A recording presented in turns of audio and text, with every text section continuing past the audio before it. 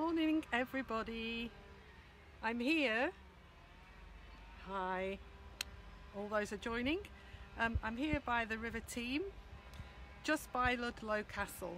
I can actually see the castle just up above me. I don't know whether you can see that. Let me just turn the camera. I hope you can see the turrets just up there. But I'm down by the River Teme because it is a little bit quieter. It's quite busy here. You can hear some chainsawing. I don't know why, but everywhere you go in the countryside there seems to be a chainsaw or a lawnmower or something. So there will be a little bit of noise as I'm going live here. Hi! I'm here for 3 days and I'm doing some work here.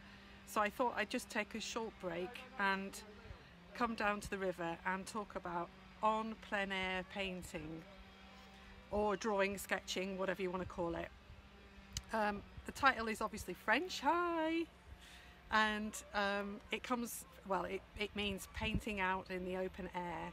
So I thought if I found a nice situation for us to sit together, and what I'll do is I'll point the camera at the view that I'm going to sketch myself and you can have a go. That's if you've got some paper or pencils or anything to sketch with near you. If not, you can just watch me sketch. Alright, it's a gorgeous day. I think it's going to be about 26, 27 degrees here today, which is really unusual. I've just watched, in fact, if I turn, I don't know whether you can turn the camera while live. Let me just try. Oh, you can, right, okay.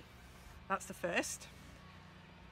I've just been sitting here on a pontoon. I found a quiet spot where they launch the boats from onto this river, and I've already seen 2 people swim by along this river. So I think I'm probably going to take a dip myself later, especially if it keeps warming up the way it is. But this is the River Teme.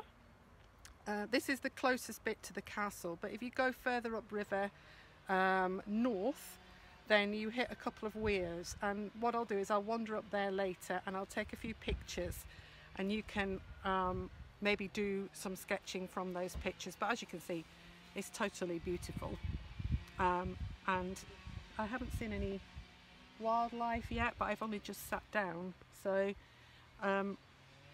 yeah. So what I'm going to do, like I said, is I'm just going to reverse the camera again. I'm going to take my sketchbook and I'm just going to talk you through, just have to lean back a bit. I'm just going to talk you through what I look for when I'm painting out in the open. So, sorry if it goes a bit dark and a bit light and so on and so forth, but the sun is very strong. If you don't know where Ludlow is, it's almost on Offarsdyke Path. It's in the Shropshire Hills. It's very, very beautiful. I come here quite a lot because the town is great for sketching, and obviously the castle, and then you've got the 2 rivers here converging. There's a lot of history, a lot of Tudor buildings, and it's just a great spot really to come and sketch. Just remember to bring your art materials with you everywhere you go, and then you can sketch away. I often use watercolour postcards which I paint onto and then I send to people, and that's a really nice thing to do. So if I reverse again the camera, okay, you can see that this bit of the river is not particularly spectacular. I mean, it's really, really pretty, but there aren't that many sort of focal points along it. However, we have got a sweep down here that sweeps off to the left, and we've got some major trees. Obviously, we're in the height of summer at the moment, and everything's in full leaf, so obviously you've got a lot of green going on. So one of the first things I look for is some sort of focal point, and I can see just in the distance that there are some reed beds just across the way on the corner. So I'm going to look at that. There's also a branch hanging over. That's where the water gets agitated a little bit more as well. So you can use the textures on the water there and describe those. You can focus in on something close up, like the reed bed there and the reflections of the reeds in the water. So it's up to you really, and reflections generally are very nice to paint or draw. So you can see as we sweep along. So I normally carry a little viewfinder with me, but you can use your phone and take a picture and put a grid on, and that will give you the rules of third. So always when I say about rules of third, I say put your horizon. So if we look at this image now, if you put your horizon, so the horizon line is where the water touches the sky basically. It's not the top of the trees, it's the line where the water touches the sky. That's the horizon in this picture anyway. And what happens is you either put it on the lower third mark or on the upper third mark.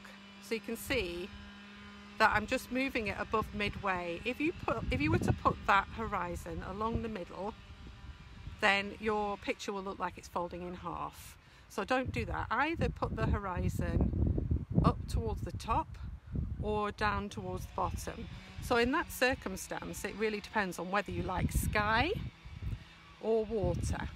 So I'm going to go for sky today, mainly because the sky is so beautiful at the moment. I mean, we've got blue sky. When we've got blue sky, we should take advantage and draw it.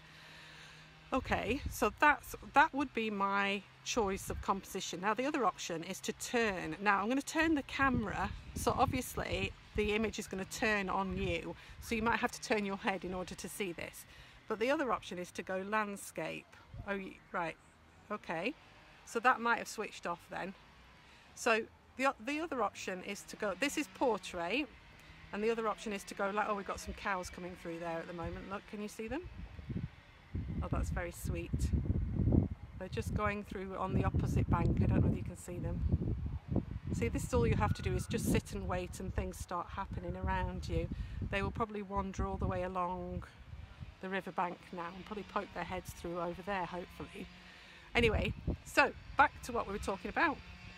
So, yeah, put your horizon on the bottom third and then you can start to sketch.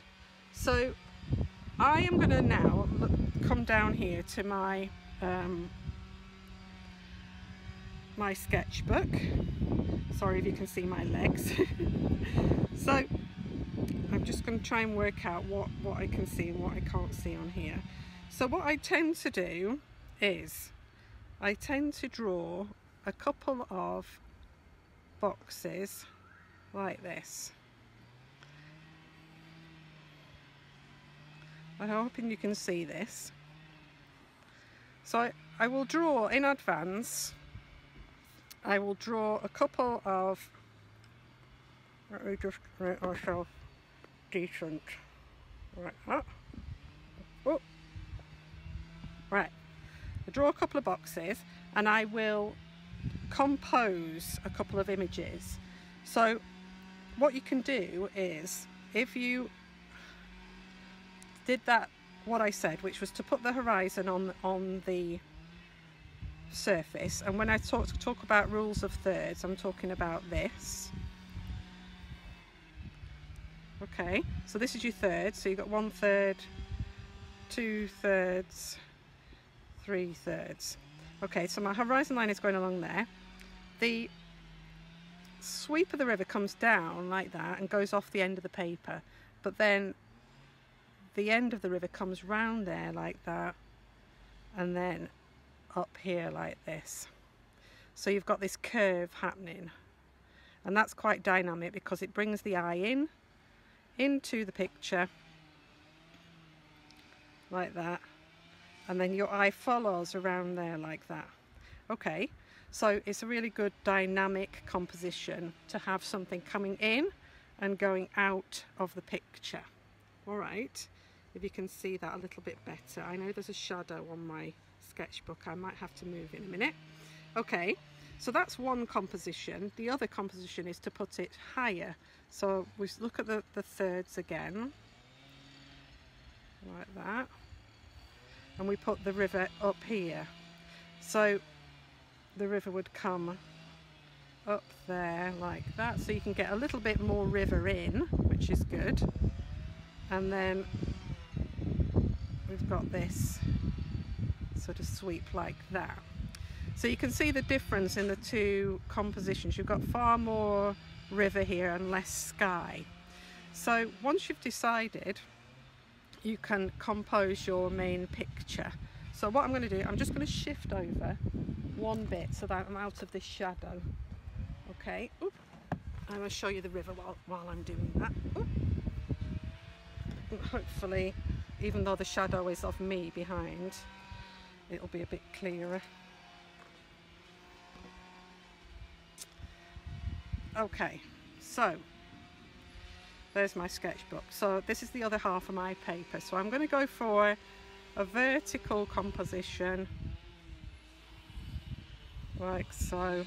I'm going to split that into thirds. I'm really sorry about this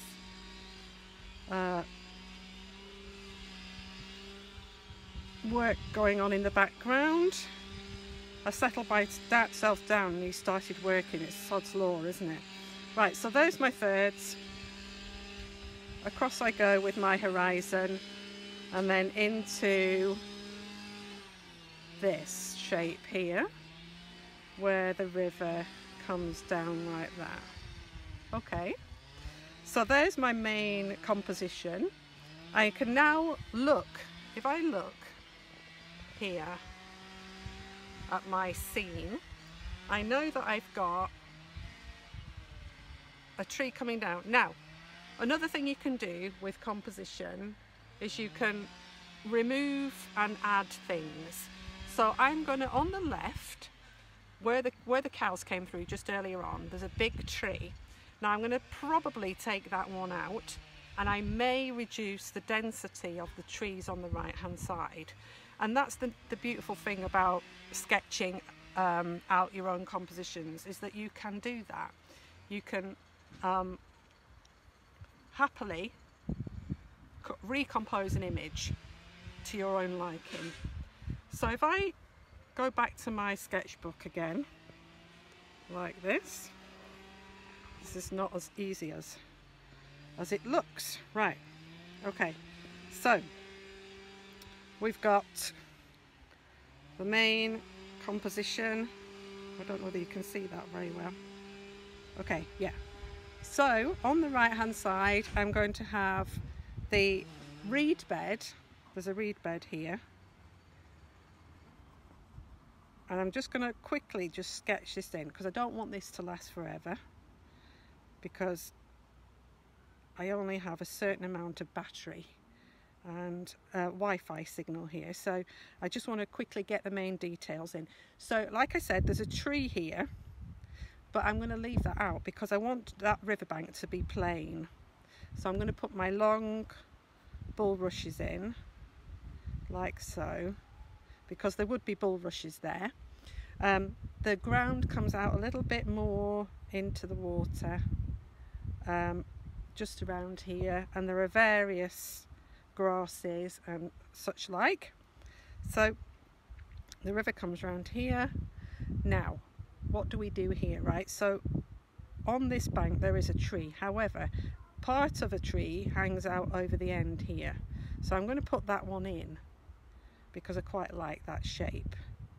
So I'm just going to roughly sketch, and I'm just going to make it quite dark, and that will give it a feeling of a bit of perspective. I'm also going to reduce the height of this down a little. Okay, so then we go on to the far bank. We look at the image again. We're going to go on to the far bank. We're going to go back down here, and there's a huge tree hanging out over the water here, which I'm going to put in because it's quite grand. I don't know what it is. It looks like it possibly could be a willow, but it may may be an oak, because there seems to be an awful lot of oaks around here. So I'm just going to put in the main structure of that tree, and I can see that there are some trunks coming up here. So that's quite a nice detail that I didn't see initially. This is the lovely thing about sketching, is that because you're sitting and you're properly looking, more than you would do if you were just taking a photograph or just looking at a view without doing anything, you're having a proper gaze at your subject. And there's a dark shadow coming down under here, and I'm going to use that shadow to create the trunks coming up to that tree there. Well, he stopped. How much nicer is that? So there we go, there's some trunks coming down there. I'm looking at the negative shapes in between the trunks to make those trunks stand out. So rather than drawing the trunks, I don't know whether you can see that. Can you see that? I know that there's shadows on the work. So, and again, look then forward into the foreground of those areas, and there's a little bank coming up off there, and that tree does come down behind it, so I will shade that area in there like that. So I'm just blocking in. Now you can either do that with pencil or you can do it with colour. It's really up to you, obviously down to what you've brought with you. There's another tree just there. I'm just going to block that in, and underneath here is very dark, so I'm going to just put a shadow in here like so. So you can see the composition building up. I'm going to leave, because I know there's land here, I'm going to leave this area empty. I'm going to make that out to be a bit of land in the same way as this one here, in the same way as this one here, just so that we have a nice what needs to happen is the eye needs to go down there round, and then what I want to do is guide it up.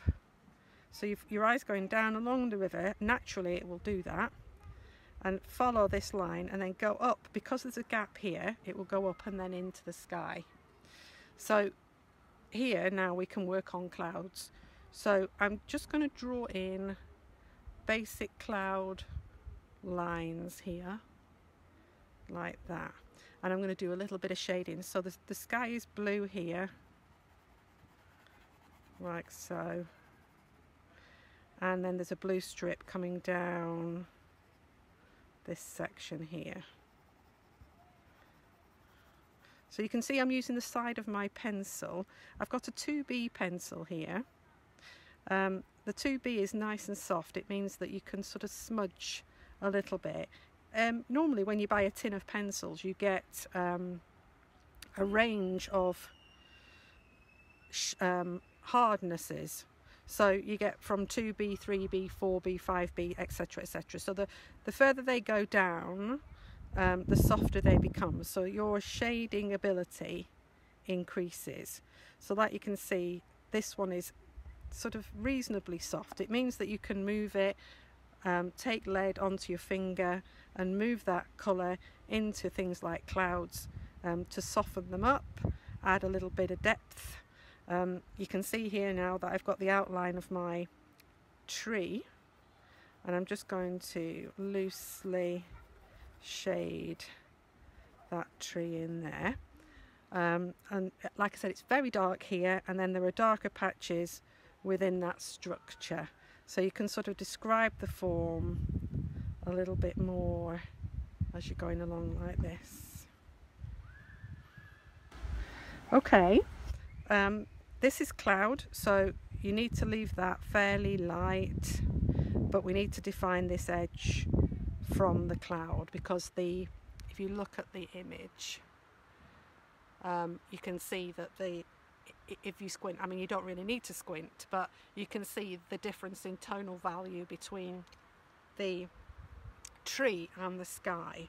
So you need to make sure that when you come to your work that you are making sure that that tonal value is there, so you can see the difference between the tree and the cloud. Okay, so continue filling in those areas until you're happy. So now it's always good to record so where you've been. So I always write where it is and what the date is, and I don't know what the date is. I think it's the 30th, but I'm not sure. So the date, so that you know when and where you've been and what you've done. It's good to keep your little sketches on the sketchbook, so keep them all together so that you have a reference point. You can also record colours, but obviously if you've got a camera you can take a photograph, but if you haven't, then you can sort of put cobalt blue for the sky, etc. Sort of if you're doing watercolours you can put Windsor green, so suggestions of colours that you've seen on the day. But I don't know whether you can see, the sun has gone in a little bit now and the colours have changed completely. So record the time of day as well is another good one. One thing that I haven't done is made any reference in the water, so I'm going to go and do that now. There are some lighter patches coming through here. Now when you draw water, the best thing to do is to keep your line horizontal. So don't draw your lines like this, horizontal lines coming across like this. You can put in slight sort of wavy lines. You can also shade, so I can see that the water is quite dark in this area here, but please try and keep those lines horizontal, and you shouldn't go far wrong. If you don't keep your lines horizontal, what tends to happen is the water feels like it's dropping off the side of the composition. So make sure you keep those lines nice and horizontal as you're going along.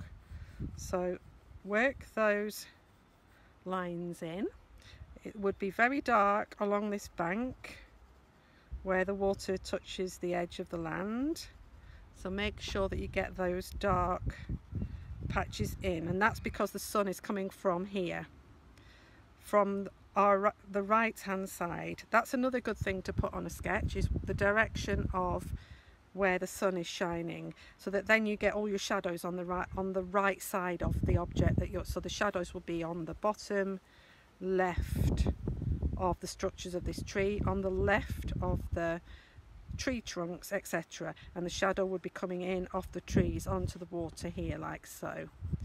Okay, so the water's changed again, and we've got a really dark patch just showing here, just in that section there, and we've got some really nice patches. I don't know whether you can see, but we've got some really nice patches coming off from this side here, so I'm just going to put those in. The other thing you can do with water is if you smudge the pencil in, you can see that fills in really quite quickly. Just smudge with your finger and use the excess that's on your finger to block in any other areas. You can take your pencil, a rubber. Now this is the only rubber I've got. I'm not sure whether it's working properly because it feels a bit hard to me. You just see if the other end is, the other end might work. So I've got a little rubber that was on the end of one of these retractable pencils here, and you can lift. Now I don't know whether I can do this. Well, yes I can. So you can lift highlights off like this. So especially in water where you've got a lot of highlights, you can just lift off marks that come from the movement of the water. So just lift them off like so. So I don't know whether you can see that. You can also lift highlights. So for example, if there's a really strong highlight on the side of this tree, then you can lift that off. and etc, etc. Okay, you can also sketch in pen. I've got these really cheap CD markers. They're really good for sketching, and I often sketch in biro as well. So don't limit yourself to just pencil. Take charcoal, pastel, whatever you want to take. I think I'll probably leave it there. Let me just reverse myself. So I'll take a picture of the final sketch and I'll put that up. I hope you've enjoyed it. Like I said, I didn't want it to be too long because I don't know how much battery I've got and how much Wi-Fi I've got. So I'll say goodbye from the river team and from, let's just have a last look at the castle. You can see the castle, well, you can see the castle a little bit up there, and the sun has just gone in behind the clouds, so I think I might wait for half an hour before I go throwing myself into the river team. I hope you have a lovely weekend, and so yes, a lovely few days. Actually, it's only Thursday, isn't it? I'm going to do a little bit more sketching. I'll put those up with the film later on, so that you can have a sketch yourself. But get yourself out there.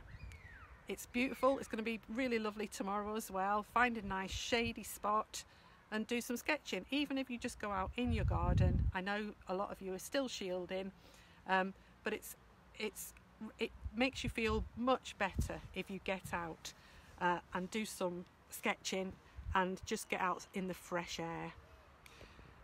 So from the river team, I'm signing off, and I'll see you at the next tutorial, which will be next week, and the next art chat.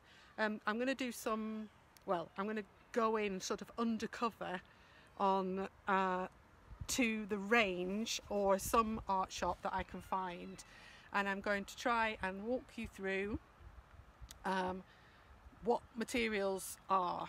You know, a lot of you say you go into art shops and you're a bit overwhelmed with what's on display. There's so much choice, you don't know what to pick, what is the most useful material to pick for a beginner, etc. So I'll probably do a little sort of secret shopping trip probably in the range, because I know that most people have the range around them or in their town. So okay, bye for now, and like I said, have a good few days in the sun, and I'll see you next week. Bye.